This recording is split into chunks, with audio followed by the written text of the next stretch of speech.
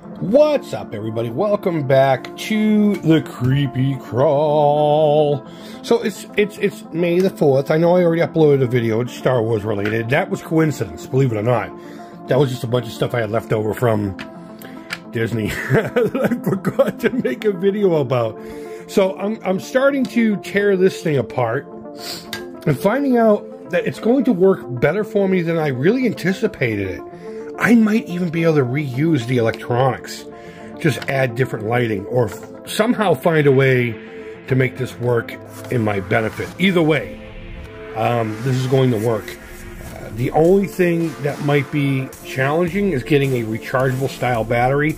I'm hoping I can clean out the inside of both of these areas here, on the face and the back, and can put in something like this fuel rod. You know, just something real simple to power it, and have the USB port be stuck on the cap and right there. And then I can seal the whole thing and then just find another way to have access to it should I need to. But if you're curious at all, this is what was inside the thing. This board here went right here. I kept the screws in their places. There was a button slid right in there. This guy right here. Beep, beep, beep. It could also be used later on for a trigger somewhere else. I don't like it here. I don't like it here at all. I kept bumping it by accident. Turning it on. Turning it off is a little harder. You have to actually press and hold.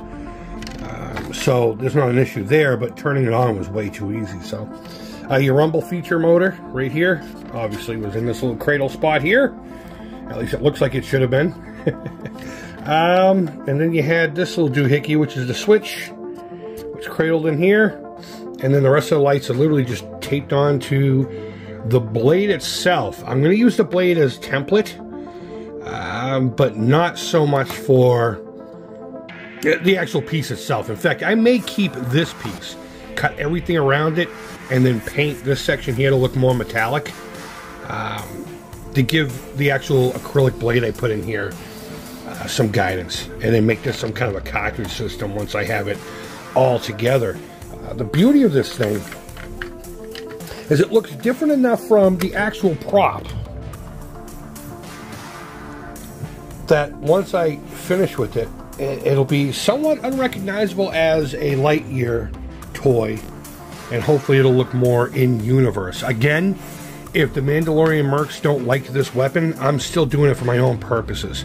You know, I come from a town that's called Melrose, so maybe I can just be a local guy, you know, the Melrose Mandalorian. But oh yeah, and the speaker,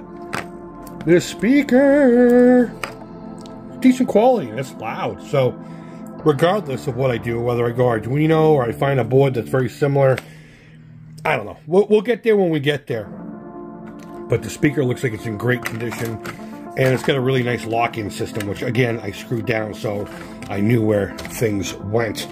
But yeah, I mean, if I use this electronics, I don't know if I want to just leave the switch on at all times, because I don't want a big red switch hanging out here. Maybe what I'll do is I'll put like a detail here, you know, and then it'll just look like something that's there, and I can just slide it up and down.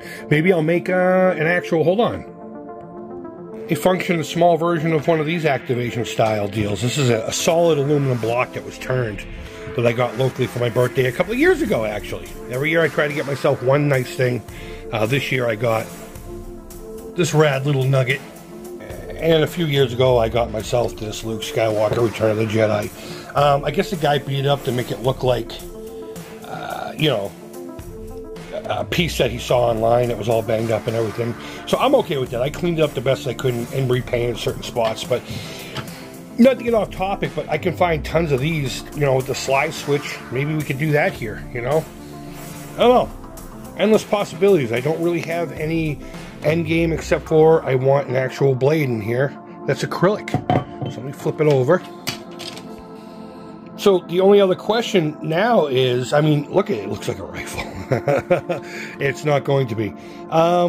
It's figuring out if I'm going to seal this together and try to work with it like that, or if I'm going to somehow make this a two-piece system, but blend these seams the best I can, or maybe just make one part, you know, removable or something. I don't know. That's going to take a lot of planning and patience. It's going to take a lot of patience.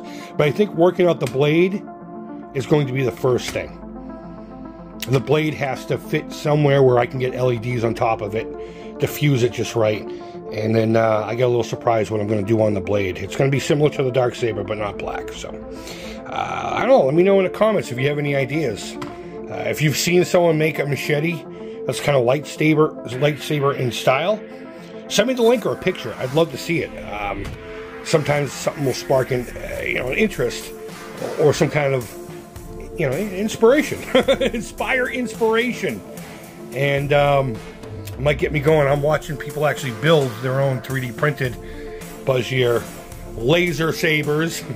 But that's it. Let me know down in the comments what you think. Leave feedback, thumbs up, thumbs down. All feedback too. Creep is positive. Guys, thank you always so much for watching.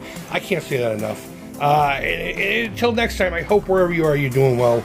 Please subscribe if you haven't. It would mean the world to me. Take care. Creep it real. And bye-bye. This is going to be wild. Regardless, this is going to be wild.